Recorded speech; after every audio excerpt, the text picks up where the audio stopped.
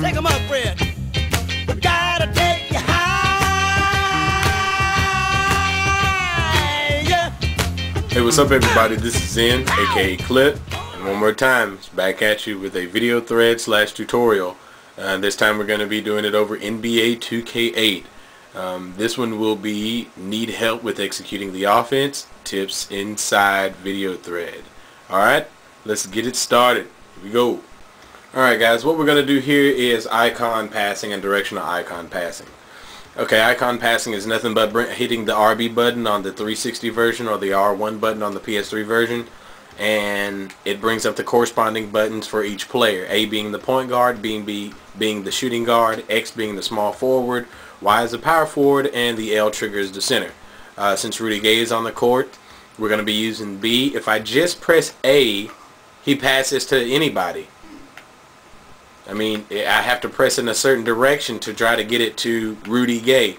But if I just want to pass it to Rudy Gay by himself without worrying about who else might get the ball, I just hold the RB button and then press B. Gives it right to him. Okay? Now let's talk about directional icon passing.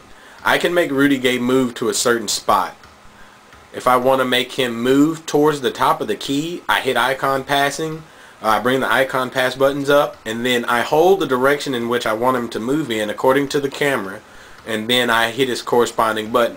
So if I want him to move to the top of the key, I'll hit up and left at a diagonal position, and he'll move to that middle of the court when I try to pass him the ball, for example. Okay? If I want him to move higher, I'll just hold the up button while I'm trying to pass him the ball using icon passing. Go lower. Go back. Okay. Now let's try it in certain positions. See how I moved Damon Stoudemire there also. So let's move Rudy Gay further along, closer to the corner, closer to the sidelines.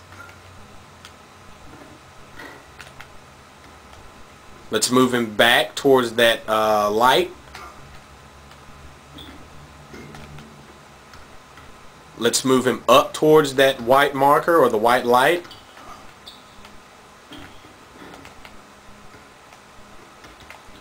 Back to the center of the court. Closer to the court. See how he moved? See how he moved from where he was? He was behind the three-point line, just standing there. Sorry about that. He's just standing there behind the three-point line. I use directional icon passing, and he moves up a pretty good ways, maybe about 2-3 feet according to the court. He moves up, plants himself, and shoots. This is good for running plays and people coming off screens, catch and shoot style. And we're not worried about shot time in here. We just want to get directional passing down. And what you can do is just go to practice mode, get a player, and practice this. And practice moving them around on different parts of the court so you can get used to directional icon passing.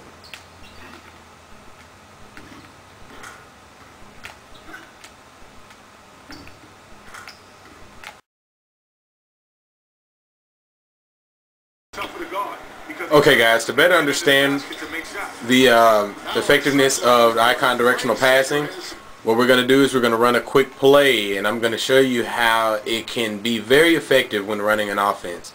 I just chose this PF pop clear play, and let's just look at the very beginning option. The initial pick, the power forward picks down, and the shooting guard comes up to approximately the elbow area.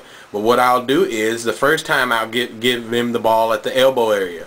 The second time I'll give him the ball somewhere around the arc of the three-point line where it starts to bend. And then the last time I'll give it to him in the corner, all using directional icon passing. Some information for us as we get this Gatorade around the cooler update. Well, guys, had a chance to talk with Alright, now that is at the elbow. Running the same play here. I'm going to give it to him at the arc.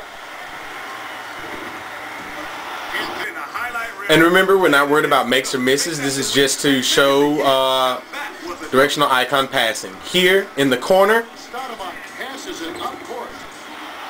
target on them, especially. And the last time, we're going to try to kick him right out to the three-point line, elbow extended. Very close.